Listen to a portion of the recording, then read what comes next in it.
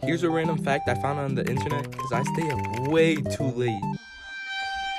So there's this stop motion company named Leica that have made movies like Coraline, Paranorman, and another movie we don't really talk about. But for one of their movies called KUBO and the Two Strings, they built a stop motion puppet that was 15 feet tall. And to put that in perspective, a stop motion animator usually animates on a 6-inch or a 15-inch stop motion puppet. I mean, look at them building that thing. It takes like 3 people to animate.